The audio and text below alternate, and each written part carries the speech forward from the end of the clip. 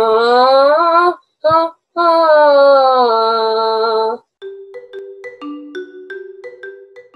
Bianca Lopez. I was a former member of the Philippine Madrigal Singers, a soprano soloist. I did a lot of operas and musical theater. And now I am teaching online vocal lessons. Mio. Mio.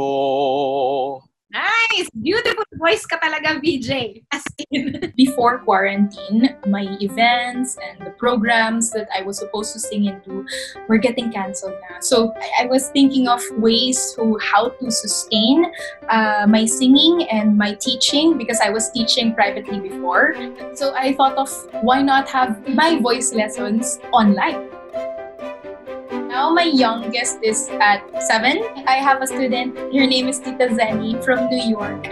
And I think she's 70 plus. So there are beginners and there are advanced students. The beginners being no private lessons at all in their lives. And also I have the advanced music students, those who are into musical theater. So I have all of those varying ages and varying levels in singing. Hi, I'm MJ Gonzalez and I live at Bianca. My name is Michael Metzburn from Winnipeg, Manitoba, Canada. My name is Sam Navarrete. I'm from Geneva, Switzerland. I'm Jane Santos from Tustin, California in the US. I'm Julian Magbanua from Manila, Philippines. Always the first lesson will always be with the fundamentals of music, like diaphragmatic breathing, vocal production, how to use the soft palate, how to use our articulators, the diction in singing, and yeah, all of those interpretations. And then we go to the song. Chorus part. You are my life.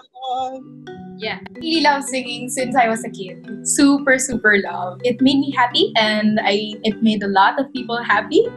So I think it brings joy to each and every one of us. As cliche as it may sound, it brings joy. And the best feedback that I got is from one parent who told me that for a very short period of time, her kid just forgot about the pandemic and stopped being anxious about it and always looked forward to every lesson, to every chance that he can sing with me.